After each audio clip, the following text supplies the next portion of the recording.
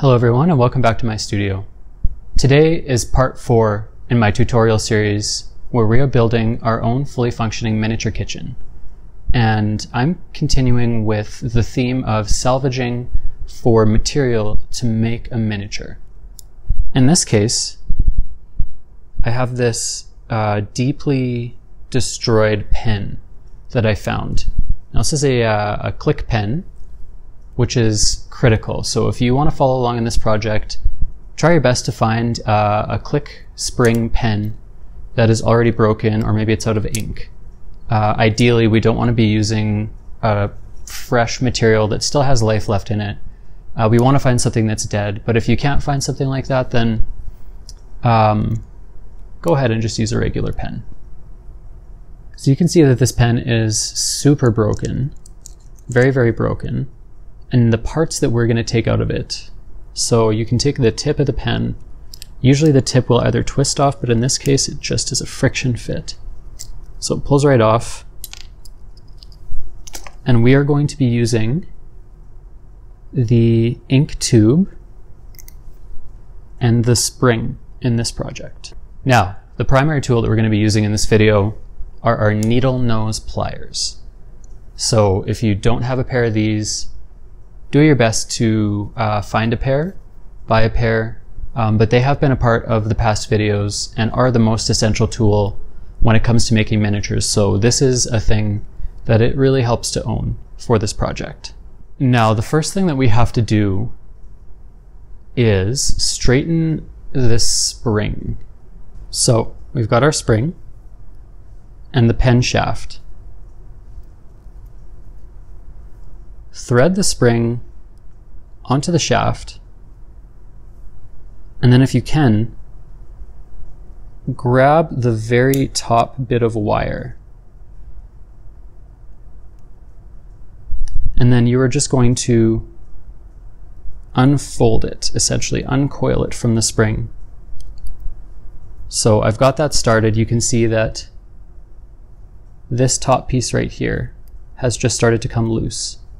So what we can do now is, holding on to the pen tube, is to just pull and start unwinding our spring as such. And we've ended up with a slightly jumbled piece of wire, but it's much straighter than it was when it was a spring. So the next thing that we're going to do is we're going to grip one end of it, and then using our fingers, we're just going to attempt to bend it a little straighter. Now, this doesn't need to be perfectly straight, but the straighter that we can get it, the better.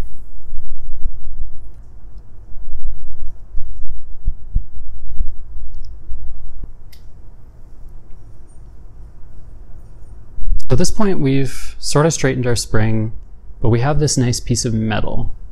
And what we're going to do is we're going to try to calculate the length of it in thirds. And I have a way of doing this that is kind of easy. So in this case, what I've done is I've just coiled it up 3 times, and that's going to give me the approximate length. I'll grab my wire clippers, clip, and they may not go all the way through because this is so thin, so you can clip and then just wiggle it off the end to complete the cut. So the next thing that we're going to do is taking the pen tube. Now you'll see that this pen tube is white. I do think that the white is going to look nicer for this project. So if you can find a pen tube that is white, that's much better, but if you can't, if it's a clear one, that's fine. So what I'm going to do is, using my scissors, I'm just going to go ahead and cut a piece about, there's a piece about that big. So this is the point in the project where the shape of the wire starts to matter a little bit more. And what we're going to try to do is, now that we have the smaller individual pieces and they're a little bit easier to bend, create this shape with them. So this is just a nice U shape. Piece of wire. The ends are as straight as we can get them. Doesn't matter if they're not perfectly straight. And now I'm going to repeat the process with the other two pieces.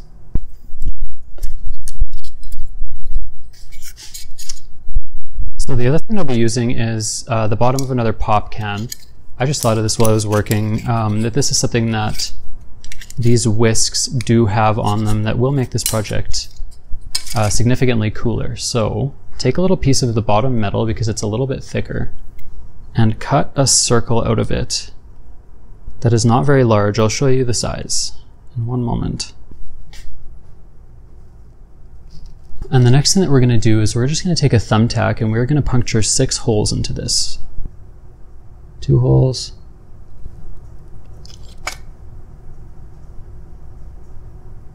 So now that we've got our 6 holes punched, what we're going to do is thread our wires down through them. Okay, so once we have all of our pieces threaded through each of their respective holes, what I'm going to do is I'm just going to gather them all in the middle, pinch them tight, and I'm going to thread them into our piece of plastic tube. Okay, so I've got them all threaded. This is super glue. This is something you might want to consider using if you want this, this project to be really secure. It's going to make a big difference. You can also use wood glue, white glue, hot glue. Most glues would work, even like silicone caulking, something like that. Just something that's going to get in there and secure this all in place. So what I'm going to do is I'm just going to pull them out ever so slightly, put a drop of super glue on, and then push them back in. And now they should be nicely fixed in place. So as a final step, what I'm going to do is I'm just going to make some subtle adjustments with these pieces to get them all fitting the way I want. So they're all kind of nicely centered, so I'm just going to bend them a little, ever so slightly. But you know what? I think that that looks pretty good. Yeah. Also, check this out. My grandpa just gave this to me.